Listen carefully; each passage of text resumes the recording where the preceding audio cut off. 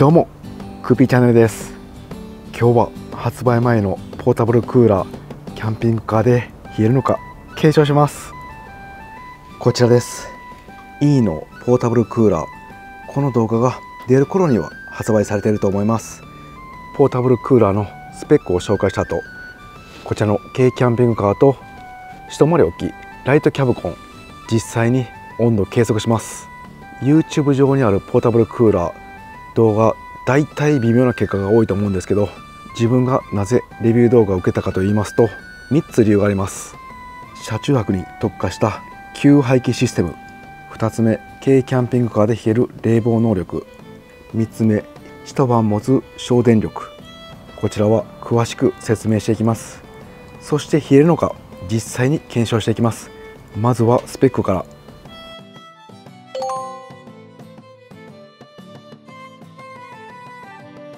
サイズ的に軽自動車でもなんとか置けるかなというサイズです。で、重さが10キロなんですね。これまず第一印象なんですけど、結構軽いです。片手で全然持てます。付属品なんですけど、まずはこちら電源コードです。 AC コンセントに挿して、でこっち側は本体にネジでロックできます。でこれも電源コードです。これが本体側で、ここなんですけど、反対側はこれなんとサブバッテリーなど直でつけれるようになってます。これ面白いですね。そしてこちらがダクトを取り付けるアタッチメントです。これ前面につけて、でネジで固定します。でここから冷風出口、そして冷風の吸気が前です。こちら側が後ろ、熱風吸い込み口と熱風出口のアタッチメントです。ここにダクトを取り付けれます。ダクトは2本ついてます。これカットできますんで、前と後ろ両方にすることも可能です。ポイント1つ目の吸排気システム、こちらなんですけど、このアタッチメントをつけて、こっち側から熱風の吸い込み口、そしてこっち側から熱風の吹き出口が出ます。これを車外外から取り込み排出します。なぜこの吸排気システムが車中泊では大事かと言いますと、外部から熱風用の空気と排出を行わないと車内に熱い空気が入ってきて冷えないからです。その理由を簡単に端的にお話しします。こちら前面、車内に冷たい風を送ります。これが例えば10出るとします。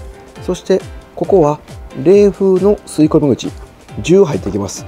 なので冷風出口から10空気が出て、冷風吸い込み口から10空気が入ってプラマイゼロになって車内の空気が循環します。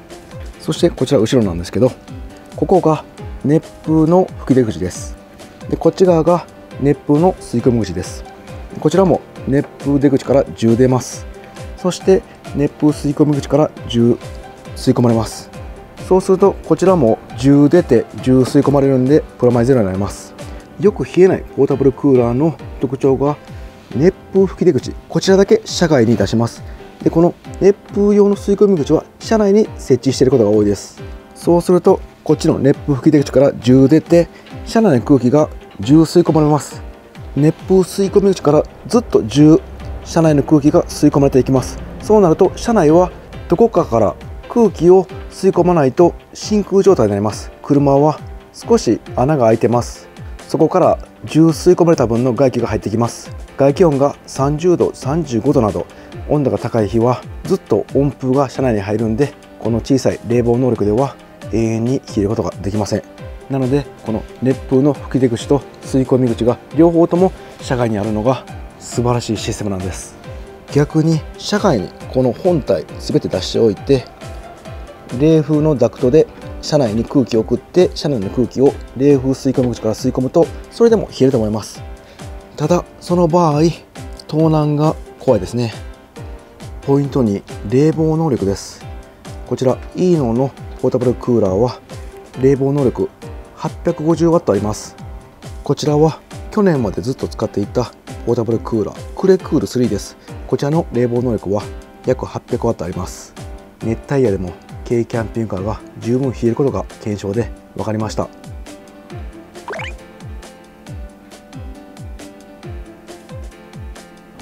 今日はこの冷房能力は本当なのか検証します。最後のポイント3つ目、一晩持つ省電力。こちらカタログ値でなんと 210W です。同じ冷房能力のクレクール3は約 350W ぐらい消費します。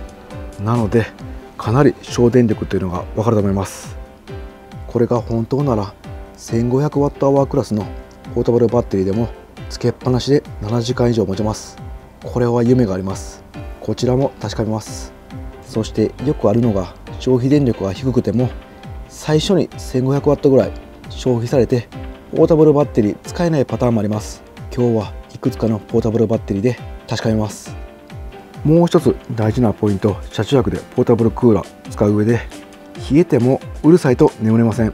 こちらカタログでは 1m 離れた距離で50デシベルと表記されています。これは静かです。こちらも本当なのかアプリで計測します。それではダクトを取り付けて車内にセッティングしていきます。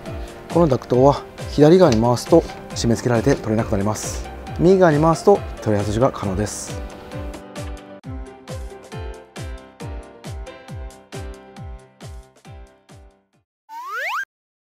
まずはインディ727から取り付けます。うわ、もうめっちゃ暑いです。締め切っていたので車内の温度が 30.1 度、車外は 31.9 度です。取り付ける場所なんですけど、後ろの窓に排気ダクトを出す方法、そしてここに置くかこっちに置きます。もしくは助手席か、助手席の後ろに置いて排気ダクトを助手席の窓から出す方法です。今回は助手席に置いてみます。はい、入らないですね。これダメですね。横幅入らないです。助手席一番後ろに下げてるんですけど、この長さがこう横に置くことはできませんでした。助手席から運転席の方にはみ出てもいいなら設置可能です。ただ不安定なのと、ちょっとこれでは運転できないんで邪魔ですね。今回はこの助手席を前にしてここの後ろに設置します。そして窓に排気ダクトを通します。助手席の後ろ入り口ら辺に置くとこんな感じで、やっぱり結構場所は取りますね。ただ出入りはできます。でこの台上に置いてもうちょっとこっち側にやってみます。はい、台の上乗せました。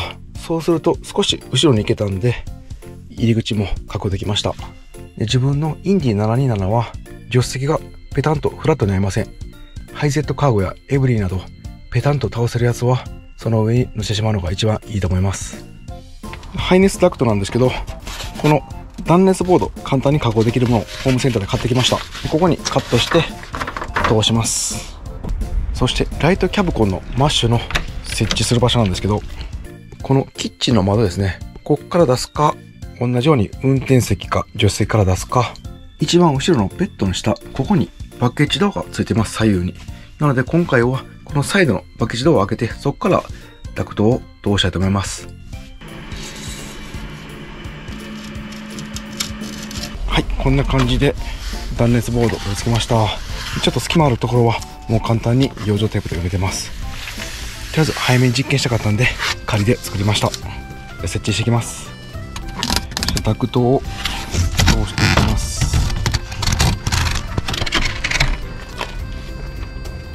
こっち側が吹き出口です。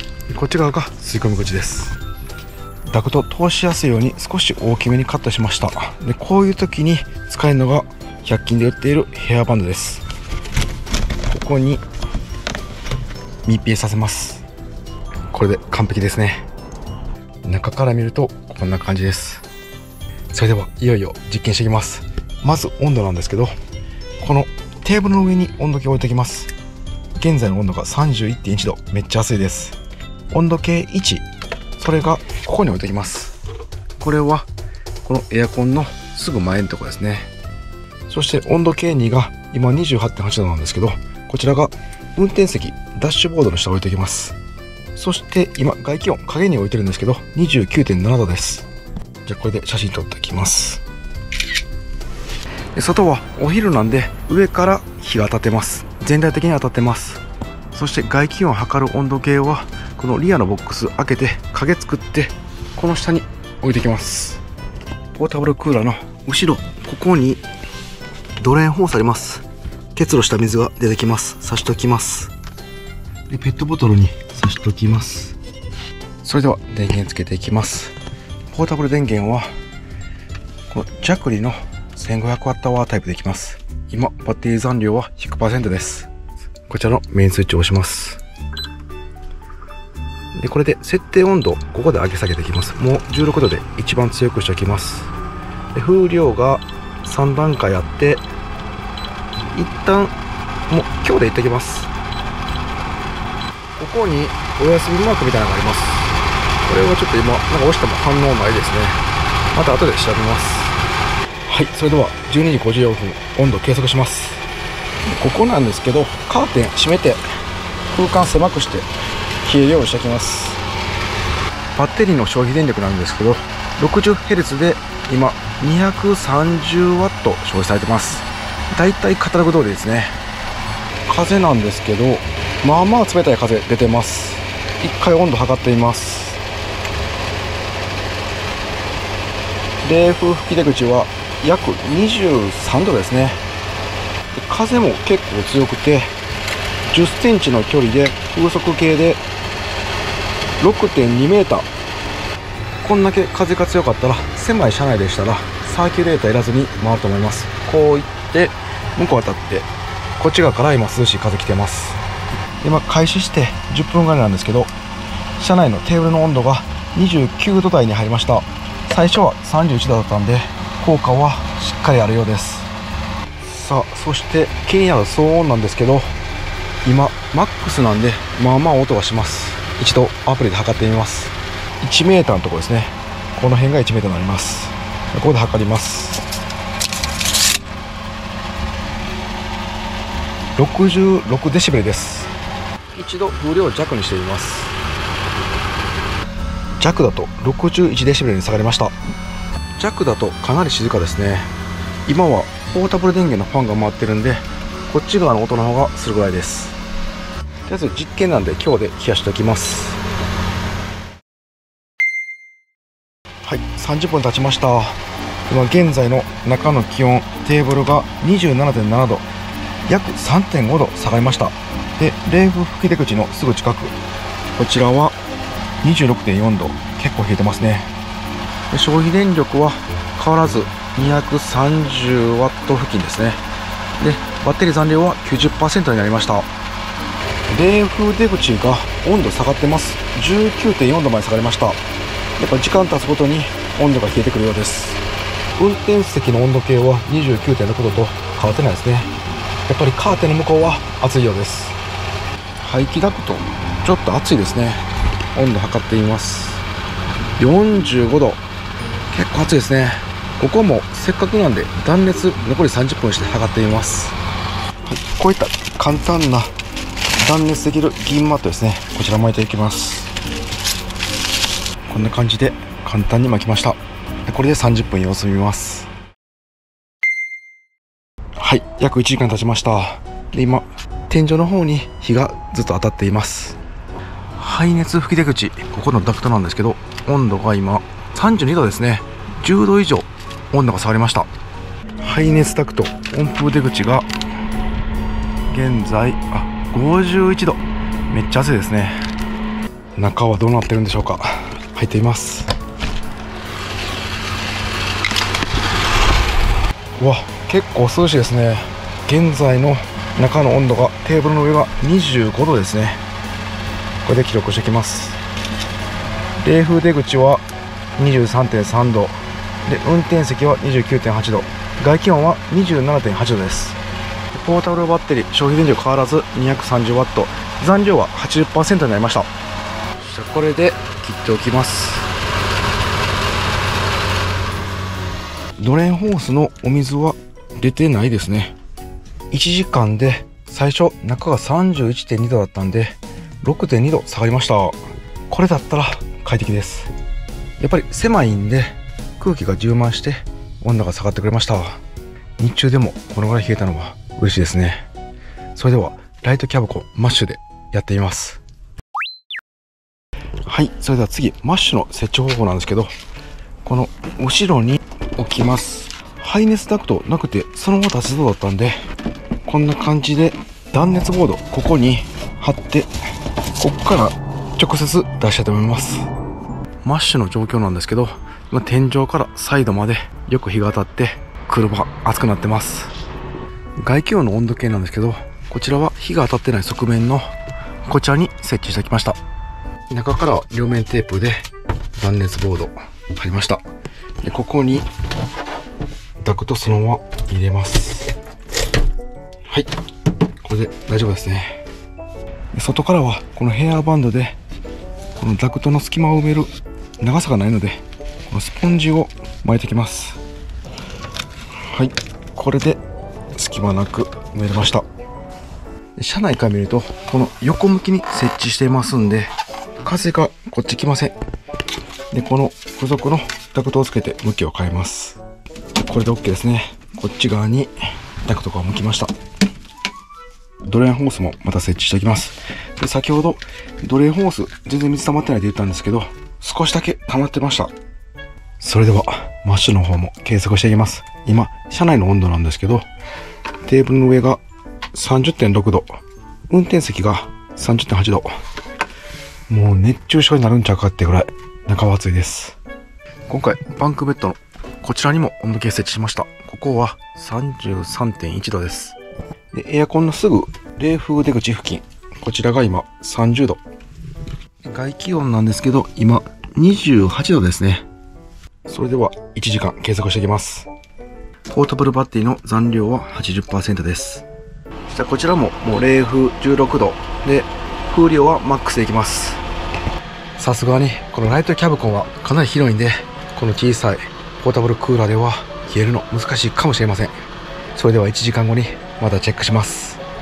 はい、こちら外なんですけど、こっち側に熱風の吹き出口、こっちは吸い込み口なんですけど、結構近いんで熱い風がこっち入っちゃう可能性がありますんで、それでこっち側の吸い込み口をこれ取り付けて、こっちから熱風出ているんで吸い込まれることはないと思います。1時間経過しました。で現在マッシュ外なんですけど、火がガンガンに当たってます。それでは中入って温度計測します。現在のポータブルバッテリーの残量は 61% になりました。消費電力は 220W ですね。約なんとも言えない温度ですね。なんかめっちゃ暑いとかはないんですけど、そこまで冷えてるっていう感じでもないですね。それでは温度見ていきます。まずテーブルの温度が28度。1時間前が 30.6 度だったんで、約 2.6 度下がりました。冷風出口付近の温度が 25.9 度。ここはかなり冷えてます。パンクの温度計なんですけど、これ結構冷えてますね。26.7 度。バンクベッドの温度計は最初 33.1 度だったんで 6.4 度も下がってます。一番後ろに置いている冷房の冷風口からそのままバーって上がってきて、バンクベッドに直接風がいったんだと思います。ここまで風は普通に感じます。風量はやっぱり強いですね。そして外気温は今温度が下がってきて 26.7 度です。バンクベッドが結構冷えていて、このテーブルの上がそこまで冷えてなかったんで、もしかするとサーキュレーターとか上に設置すればもっと温度が下がるのかもしれません。せっかくなんでサーキュレーターありますんで、設置してあと30分だけ回して実験してみます。こんな感じでバンクベッドにサーキュレーターを設置しました。こちらで検証してみます。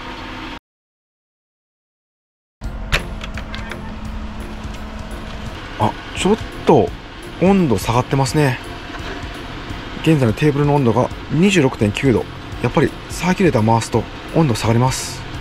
バンクベッドの温度計は 25.8 度です。冷風が一旦バンクに上がって、それをサーキュレーターで全部に拡散する。そうすると部屋全体の温度は下がるみたいです。現在の外気温が下がってきて26度ですね。そして騒音ですが、今弱でかなり静かです。で弱のポータブルバッテリーが中のファンが回っているんで結構音します。なので一度ファンレスのポータブルバッテリーに変えて再度騒音を測定してみます。それではこちらのマックスパワーポータブルバッテリーこちらファンレスになりますんで、電源つけてみます。先ほどの弱離は定格出力は 1000W ですが、こちらは 700W です。定格出力 700W でも使えるかも試してみます。じゃあ電源つけます。一度マックスにしてみます。16度です。問題なく使えてます。この状態でアプリで騒音調べます。ここから 1m ぐらいですね。風量マックスで63デシベルでした。次、風量弱めます。56デシベルですね。カタログ値の50デシベルまでいきませんが、56デシベルなんでかなり静かです。これなら問題なく眠れると思います。さあ、そしてもう一つ気になるのが、電源つけた時に最初に大きい電力が流れてポータブルバッテリー使えないタイプもあるんじゃないかということです。できればマックス 300W ぐらいまでのポータブルバッテリーがあればよかったんですけど、今家にあるのがこの弱離の小さいタイプ、弱離700です。こちらが 500W までしか使えません。それでは最大電力 500W までのポータブルバッテリーを試します。スイッチオン、マックスでいきます。今どんどん消費電力上がっていってます。問題なく動きました。現在の消費電力は 215W です。周波数は 50Hz なんですけど、マックスで 210W ぐらい。こちらはカタログ通りですね。消費電力はポータブルバッテリーによってかなりばらつきがあるようです。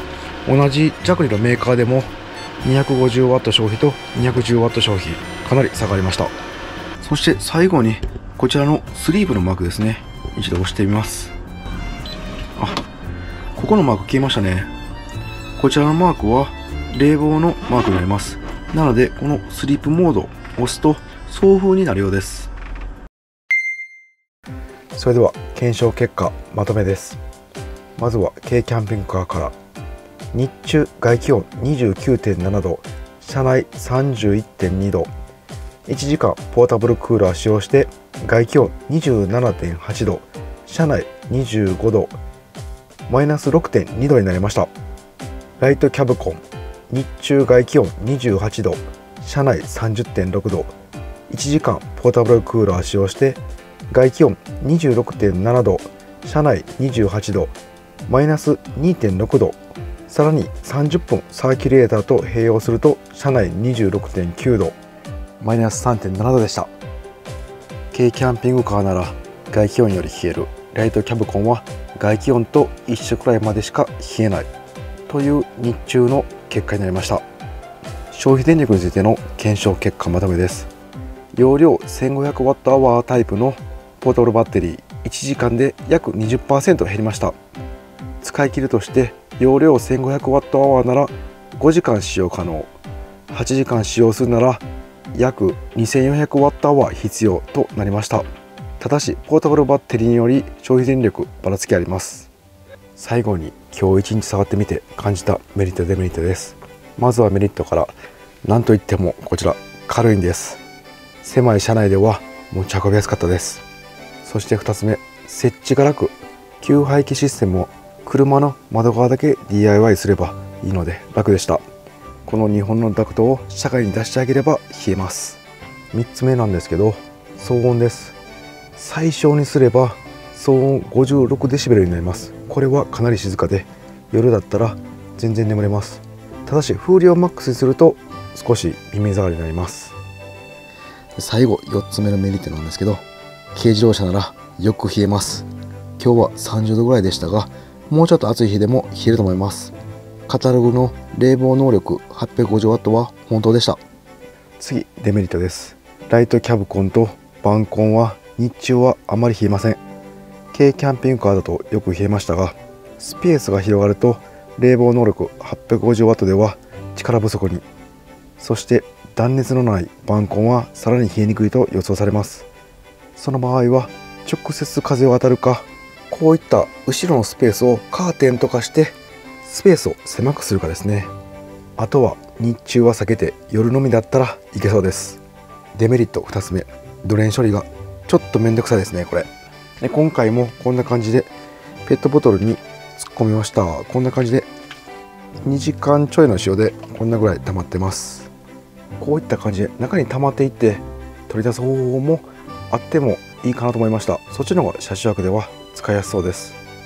といった感想になりました。個人的には欲しいです。軽キャンピングカー用に買う可能性があります。いやー、いい商品出てきましたね。そして来週はもうワンランク上のポータブルクーラーもレビュー動画出しますので、そちらもぜひチェックよろしくお願いします。今年はポータブルクーラー元年と言ってもいいんじゃないでしょうか。ポータブルバッテリーの進化とともにクーラーも進化してきました。もう電源のある場所や標高の高い場所に行かなくても夏の車中泊可能になりそうです。ご視聴ありがとうございました。